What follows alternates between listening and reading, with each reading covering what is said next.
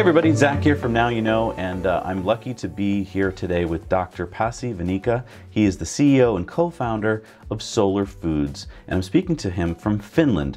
Now, the reason I'm so excited to talk to him is because their company appears to make food out of thin air. Dr. Vanikka, thank you for being with me. Can you explain, how does your company make food out of thin air? One of the key backgrounds what we had here is that myself as a co-founder, now CTO in Solar Foods, Dr. Juha-Pekka Pitkänen, we were scientists in our National Research Institute.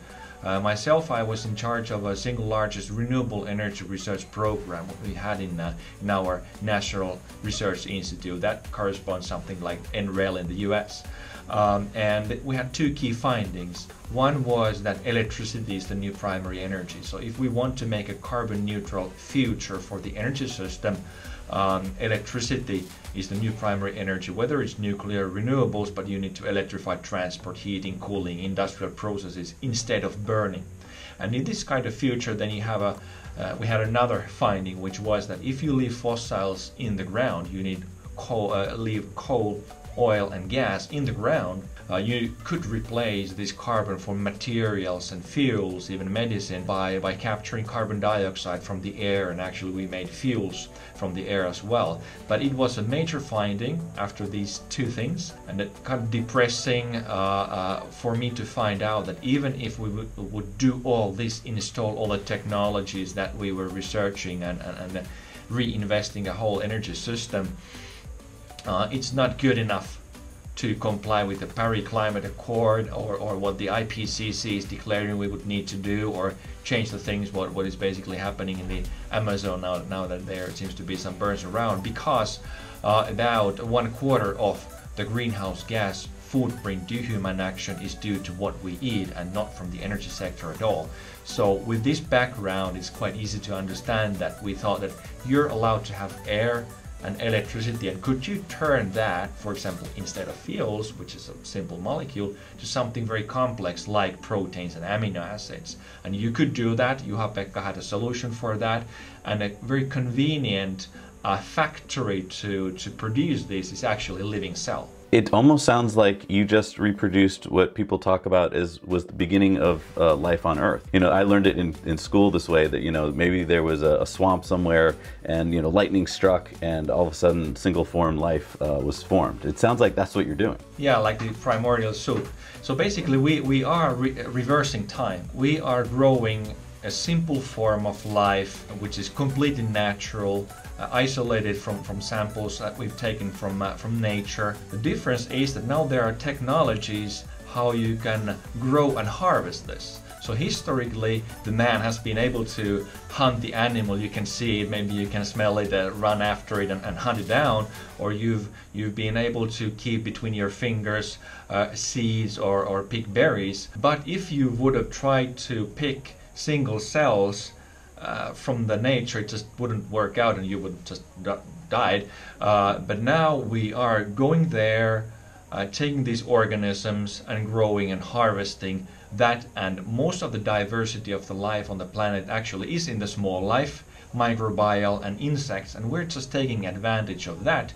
And in addition, what follows is efficiency, because if you think, for example, that you're hunting for rabbits, the rabbit needs to eat grass, then it runs around, it needs to have hair, bones and things like that. But what you need from that, or the caveman would have needed, is actually the flesh. But now we are growing only that part that contains proteins, carbs and fats, and that's just fundamentally more efficient than using plants or animals. Interesting. So your solein, what does it contain? It's proteins, but what can it give us nutrition-wise for our body? Like, what's it made up of? It's protein as any protein, which means that it's a form of life. When you analyze it, you couldn't really see difference to dried soy powder or algae powder, which are both very high in protein. So it's the same. So does this mean that you could replace soy powder with solein and make foods that we all eat with it? That's exactly the idea. So we don't assume that people would eat pills and using this powder as such, but instead we see this platform technology a way to deliver fundamentally more efficient food system in what comes to proteins, because we could be a protein ingredient for existing food products, so plant-based dairy, whether it's drinks or yogurts or similar, we could be a protein there. We could be in bread or in pasta, or we could be in plant-based meat alternatives. It's quite hot topic now, where the big companies seem to use pea protein isolate or soy as the source of protein. So we're kind of drop in protein to them, and the future, if we would be starting to produce and scale cultured meat, growing real meat cells, then when you scale it, you would need quite a lot amino acids and sugars that the cells eat.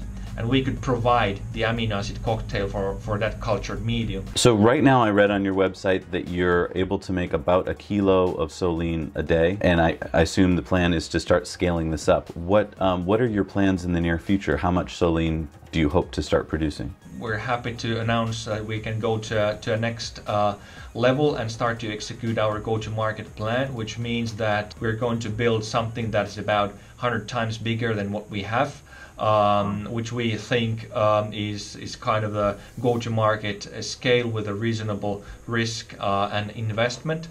And with that together, so that's kind of the technical part, and the second is the novel food approval. So what we are doing now is that we've been searching for an organism that grows well, it grows efficiently, it's good for human consumption, and you can, you know, get some IP around it. And then we're generating, most importantly, data for the novel food approval. So we need that for the European Union, FDA US. That data is being generated as we speak. So because of this, we've been saying that our target year is in 2021, so 2.5 years. When we could be on the market. That's exciting. Yeah, it's so far, but so close in a way. Right. So you said on the website that solein is 100 times or 2 orders of magnitude more environmentally friendly than any animal or plant-based alternative. Can you kind of explain that? Why is that? Actually, what we've said, that was a bit shortcut by a journalist. What we said is that we're about 100 times better than meat and 10 times better than plants. But then after that, you start to be so close to zero in your emissions per kilogram that things become very relative. But that's to give kind of the order of magnitude, and we stand behind it. Because we don't use fertilizers and fossil fertilizers on open land, we don't apply nitrogen-based fertilizers on open land that generate nitrous oxide, laughing gas, which is very harmful to the atmosphere, more harmful than carbon dioxide. We don't use irrigation in open land, no pesticides, and the efficiency of from electricity to calories is so high that the follow-up result or benefit is huge in terms of climate impact. So most of the climate impact what we have is due to the energy what we use. So we need to be very careful what kind of power. It wouldn't what kind of power we use. It wouldn't make sense to make proteins from carbon dioxide that you just emitted in burning fields. In the past 5 years, regardless of what has happened in the food sector, solar has become the cheapest source of power in the Sun Belt, and where we live here up in north, wind power is actually the cheapest new capacity. So we're taking advantage of this trend. So would you say that solein is actually carbon negative if you use alternative energy to make it? That's actually a very good point. It actually can be. In the case we assume that we are producing food and replacing something, then basically because of the efficiency you free land. So for people out there who are wondering if they've got you with the water question, because I know a lot of people were talking about that after our show a couple weeks ago, they were saying, well, it takes water to make this, so that's not so good. What do you say to those folks? We don't apply irrigation, so we use only fraction of the water what open land processes, for example, plants and animal need. It's a fraction of that. In addition to that, we can recycle that water in our system. We actually, one extreme example is actually the project what we have the European Space Agency to develop a version of our technology for the future Mars missions. There you need to recycle everything that you once launched to Mars, so that's an ultimate sort of fully recycling system. We are a brewing technology, and because of the closed process, we are very efficient in water use. And when you actually go for air capture, you can also capture water from the air. We've done that in the past. In addition to carbon dioxide, you can milk the air. There actually is an existing technology in the Gulf region even today. So yes, I mean, I was seeing on your website, to get back to the water thing, that beef uses 15,000 liters of water to make a kilo of beef, whereas you guys are 10 times more efficient than even soy is at making a kilo of protein. Yeah, that's because of the irrigation and evaporation and operating in open land. Now, you just mentioned Mars a second ago. When we get to Mars, we're going to need to eat something. It sounds like this could be a very promising technology for farming on Mars. Yeah, actually, the study, what we've done so far, there are a couple of details that we're especially happy, but still keep them to ourselves. I think we resolved in the past year some key issues for the recycling concept, a circular system for the mission. About 40-liter reactor could supply protein for the whole crew if it's 5-6 astronauts. But then you would need additionally, of course, carbs and fats for the astronauts. We are quite low in fats, so that needs to be resolved. Then you could also say that there could be another organism that you grow like this, but is higher in fat. Then we are left with the problem that food is not only energy, but it's a psychological issue, how that could remind you of Earth, or somehow it affects the textures and all that. So it's still a long way to go, but we're trying to do our part on the calorie and amino acid side. So basically, it sounds like at the moment, this wouldn't be 100% of your diet. The idea here wouldn't be to replace everything you eat with solein, but it could replace a big part of your diet.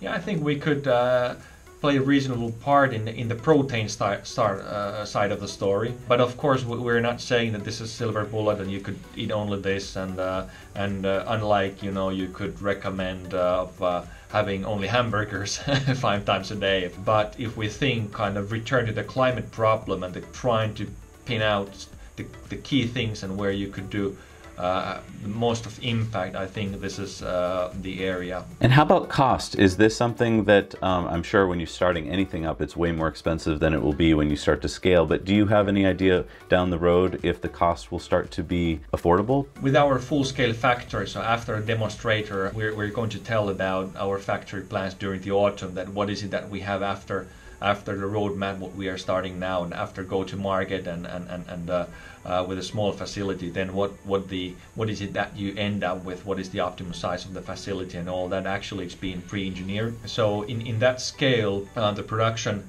cost would be around $6 per kilogram on 100% protein basis. It's more than it's higher than soy, but I think the segment what we are aiming at, the kind of the rest of the field after soy, we're quite comfortable with that, and we're quite confident that it could be accepted on that cost level. If we go to and that would be in the conditions of Nordics where we are now, with the labor cost and all the taxes and that. But if you would go to the cheapest source of electricity and scale that factor, we see a floor cost that is around $2 or so per kilogram of 100% protein. So then we are roughly there, matching soy soon for human consumption. So is electricity one of your biggest costs? So if you look the $6 case, $2.50 from that is the part of electricity. Okay, so it's a big part, and then I guess labor would be one of your other big costs. labor and then capital cost. Speaking of labor, are farmers of the future going to look more like this than traditional farmers? Yes and no. You could see that this area is increasing. There are, if you say, are the beyond people the kind of the new farmers?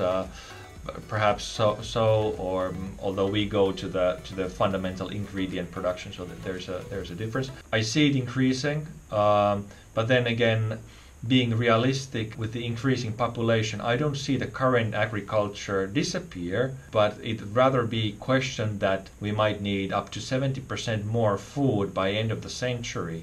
So making that up from the current piece of land and water what we have on the planet with declining fish catch, that might be questionable. So you need something additional to kind of fill that gap, and there we come to play. Now, people who are watching right now, maybe students, kids are out there watching who are excited about maybe getting into this field. What are some of the things they should be thinking about studying? I mean, it sounds like you're at a cross section between all sorts of sciences, biology and engineering and physics, and what are some of the valuable skills that they should be thinking about learning? Whatever you feel motivated, even passionate, you feel that you're kind of good at and would like to learn more. And even if you're not good at, you can learn just working harder to learn what you think you would need to know. But then make a company, make a startup, or develop a new solution. I would say that today you in every case would need friends, and possibly friends that are different to you. So they did study something else, and when you put these disciplines together from the intersections, you can find new things and opportunities. So, for example, I have a background in energy engineering, and I was in full steam with that. But then our CTO in Solar Foods, a bioprocess engineer. So what he did is kind of magic to me. And then also, if you look for or kind of founding a company, it's also something like the investors like that there are complementing skills in the team. So maybe in short, do whatever you feel is important, you're interested in, and work harder. But make friends and appreciate others, and then you can actually, when you find together a common vision, then it kind of everyone starts to go to the same direction, and magic can happen. I love that. That's awesome advice. Speaking of investors, is your company at the point, or going to be at the point where you're going to need investors, seed round investors? People who are watching right now who are like, this sounds like a great investment, how can they get involved? Yeah, we are raising a round in the coming, let's say 8 to 10 months. We think that we need to have really good evidence on the applicability of the protein and the novel food approval to really prove our case. We are generating, as said, this at the moment, and once we have it, we think that we'll be ready to go with the investors, and they would appreciate it. So with the current funding, we are aiming at to kind of finalize that part, and that's in how we are proceeding in the roadmap. So, but very soon we're open. How can viewers who are interested in this follow you? Can they go to your website? What's the best way to follow what you're up to? Yeah, we try to be increasingly active in the social media, even YouTube. I know that there will be videos where our people will be featured in even our kind of space applications things. So you could follow that in social media in general. You can go to our website, and especially there's one thing that when you go there will be a pop-up. You can download our material, but also sign up for our newsletter, and then you will be updated on our progress. And I promise you, there will be a lot of news in the coming months. Oh, cool. We'll put all the links in our show notes down below so that people can follow that. Well, thank you so much for taking time today to talk about everything that's going on at Solar Foods. I know that when I read the story originally, it almost sounded too good to be true. It's really great to speak to the CEO of the company to see that, no, it's real. You guys are actually doing it. And it sounds like some exciting things are in the road for you guys. Yeah, thank you very much for having me. Thanks so much for watching Now You Know. We work hard to bring you videos about things that we think you'll find useful, but we need to know from you what you want to see, so leave your comments below. Also, don't forget to go over to our Patreon page, where for as little as $1 a month, you can watch our Patreon bonus story every week on Tesla Time News. Thanks again. We'll see you soon.